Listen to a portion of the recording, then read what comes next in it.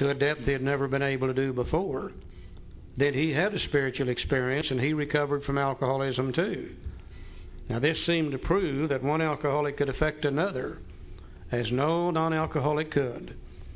Through the sharing of our story with a new person, we can affect them as no non-alcoholic could, because we have immediate identification about the physical allergy, about the obsession of the mind, about the way we think and the things that we do.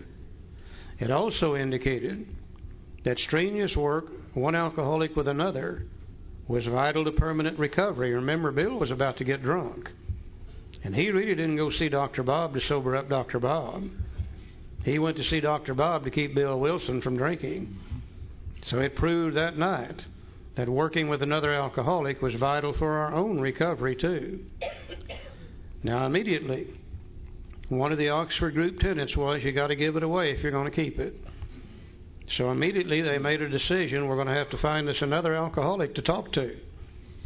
And Dr. Bob called the Akron City Hospital where he was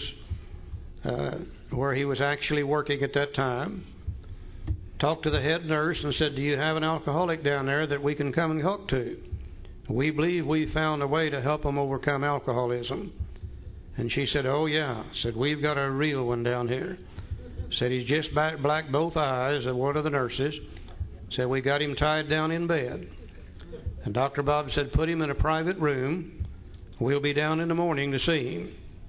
And she said, okay. And by the way, Dr. Bob, have you tried this on yourself? So the next morning they go down to see this fellow. He's named Bill Dotson. And you see the picture in AA rooms all over the world of the man on the bed. And this is Bill and Bob sitting there talking to Bill Dotson. Now they didn't talk to Bill Dotson about Bill Dotson's drinking. They talked to him about their own drinking. And through the sharing of their stories, Bill Dotson could immediately see what his problem was. You see, he had never known about the allergy and the obsession of the mind. He could accept the fact that he was absolutely powerless over alcohol, and he would have to have the aid of a power greater than himself in order to recover. They began to talk to him about the need for the spiritual experience, how they had found that necessary to apply those things in their lives in order to recover.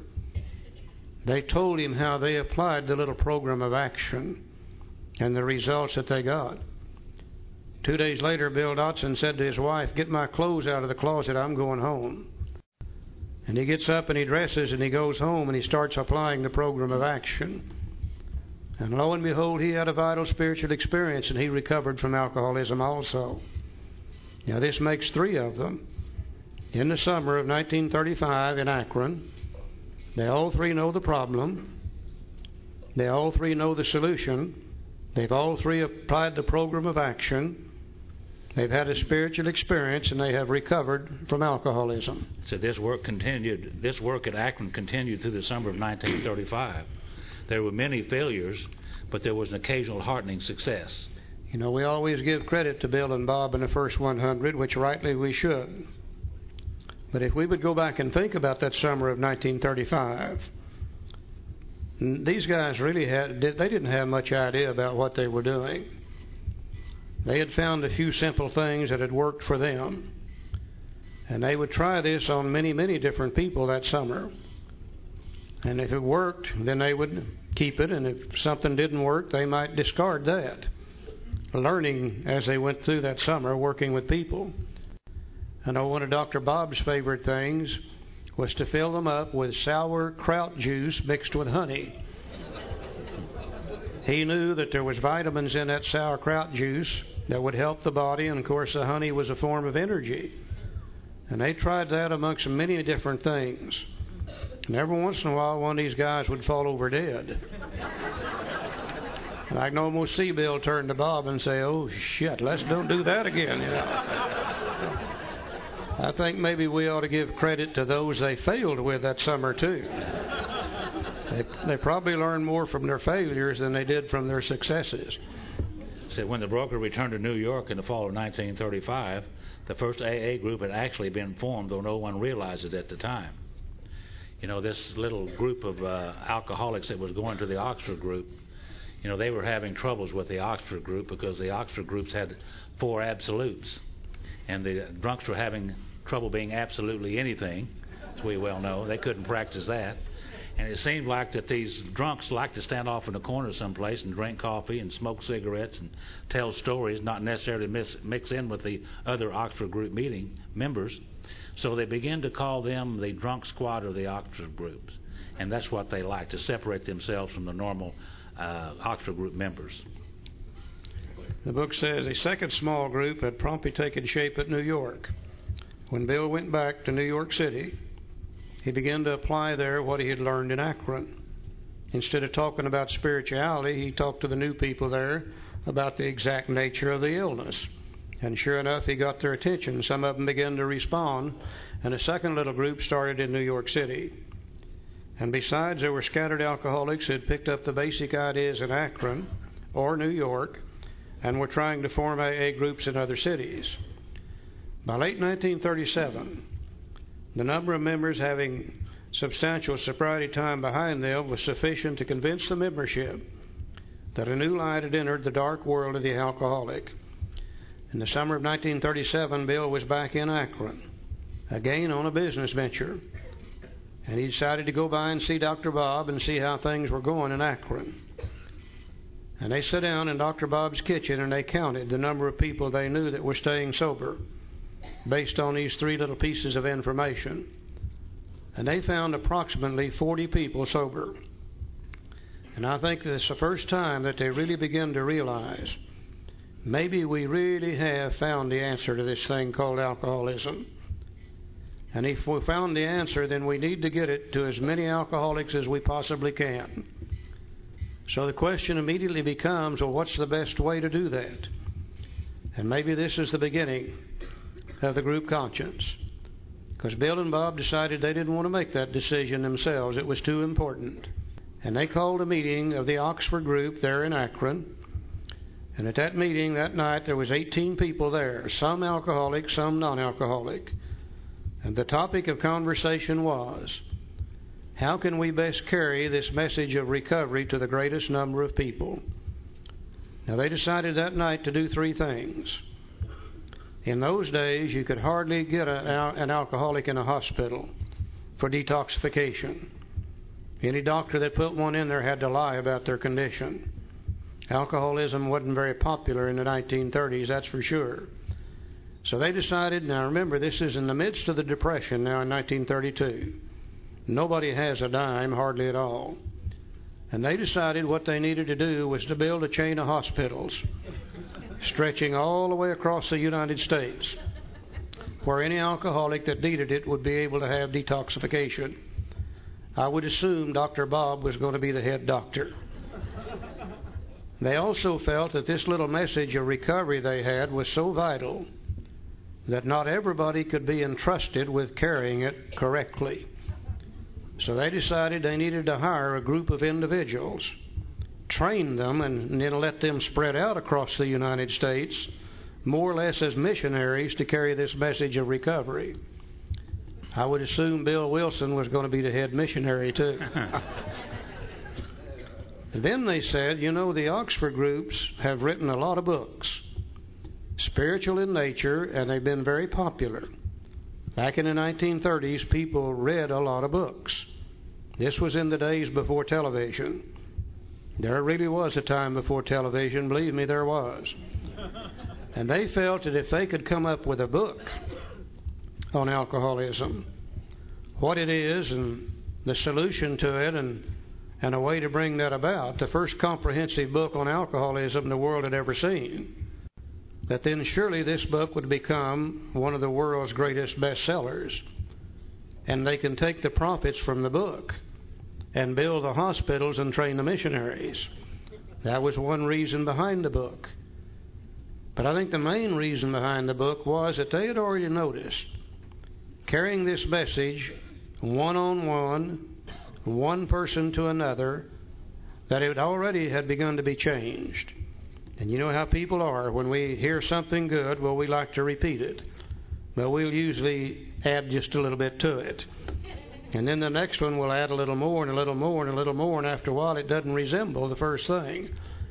And they said, what we really need to do is take these three pieces of information about the problem, the solution, and a program of action, put it down in a written form where it will no longer be changed, no longer be garbled, and any alcoholic anywhere in the world in the future would have this same information and it would be pure. And they made the decision that night to write the big book, Alcoholics Anonymous. Now, thank God, only one of the three things they decided that night came true. They never did get to build the hospitals, because the book didn't make very much money in the beginning. They didn't get to hire and train the missionaries, but they did get to write the book.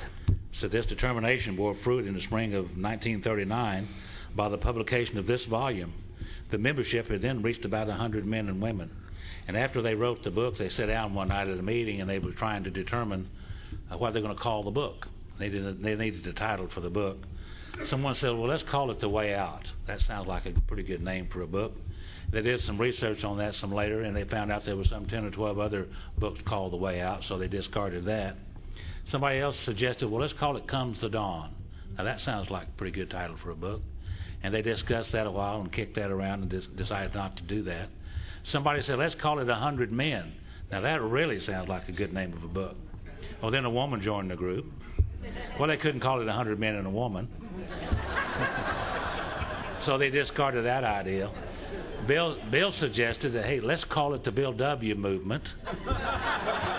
They discussed that about 5 minutes and kicked that out. And then one evening someone suggested that we're alcoholics and we want to remain anonymous. How about Anonymous Alcoholics, or Alcoholics Anonymous? That caught on. And so that's what they call the book, Alcoholics Anonymous. And the first Alcoholics Anonymous that the world has ever seen was a book called Alcoholics Anonymous. And it says here, this fledgling society, this drunk squad of the Oxford group, which had been nameless now, began to be called Alcoholics Anonymous from the title of its own book. So we have two Alcoholics Anonymous, don't we? We have a book entitled Alcoholics Anonymous, and then we have a fellowship entitled Alcoholics Anonymous. Two AAs, and we still have that today. Now, I think this is very important for us to think about. This group of people who had been nameless, or who had been known as the drunk squad of the Oxford groups, wrote a book, and in that book they put their program of recovery. And they called the book Alcoholics Anonymous. Then after the book was published, they then decided to call themselves Alcoholics Anonymous. Now, in 1939, the program in the book Alcoholics Anonymous and the program in the fellowship Alcoholics Anonymous were exactly the same. The book then began to go out across the United States. And the first person out here in California got a copy of this book. Read it, studied it, did what it said, recovered from alcoholism. Started a group called Alcoholics Anonymous. The first person in Arkansas got a copy of this book, read it, studied, did what it said, recovered, started a group called Alcoholics Anonymous. Now, the growth of the fellowship began to come from the book Alcoholics Anonymous. Now, as the fellowship began to grow and get bigger and bigger and bigger, they began to notice something that the first 100 didn't have. They began to notice the great power of a fellowship of people who have escaped from a common problem. Now, the first 100 didn't have that. They only had 100 people, period. But the fellowship, as it grew and got bigger and bigger and bigger, and they began to experience the power of fellowship, they then began to question the need for the severity of the program in the book. And they said, do you mean we really have to turn all of our will and our life over to the care of God as we understand Him? Couldn't we give Him the drinking and keep the rest? Do you mean we're going to have to share all of our life story with another human being? Hell, God already knows about it. We know about it. Why tell somebody else? They begin to say, you mean we have to have God remove all of our character defects? Hell, we won't have any personality left if He does. And they begin to talk about, do you mean we have to make amends to all those people we've harmed? And they begin to say such things as, well, maybe we don't need to do every bit of that. Maybe we could take some of it and leave some of it. Maybe we can do it cafeteria style. Pick what we want and leave that we don't want. And then along about that time came the great advent of the treatment centers. Now, please don't get us wrong. We have nothing against the treatment center. They serve a worthwhile purpose. But in the treatment centers, people begin to hear some other type of words and some other languages. They begin to go into a group therapy thing, and they begin to sit around the tables and talk about their problems, and they begin to develop such terms as the dysfunctional family. And they begin to use such words as chemical dependency. And they begin to talk about significant others. And they begin to discuss meaningful relationships. And they begin to talk about dysfunctional sex. And they begin to talk about this and they begin to talk about that. And the program in a treatment center wasn't like the program in the book Alcoholics Anonymous. Well, naturally, the new people from the treatment centers coming into AA wanted to talk about what they knew to talk about is what they had learned in other places. And slowly, the program and the fellowship began to change. And as the years went by, it began to change more and more and more. And they began to talk about significant others. And they began to discuss meaningful relationships. And they begin to talk about dysfunctional sex. And they begin to talk about this and they begin to talk about that. And the program in a treatment center wasn't like the program in the book Alcoholics Anonymous. Well, naturally, the new people from the treatment centers coming into AA wanted to talk about what they knew to talk about is what they had learned in other places. And slowly, the program and the fellowship began to change. And as the years went by, it began to change more and more and more. We like to refer to those meetings as group depression meetings. You go in there feeling pretty good. Halfway through the meeting, you might as well just go ahead and blow your brains out. Hell, it's not even worth living any longer. So what we're going to talk about this weekend is not the program and the fellowship of Alcoholics Anonymous today. We're going to talk about the program in the book Alcoholics Anonymous that the first 100 used, which has never been changed.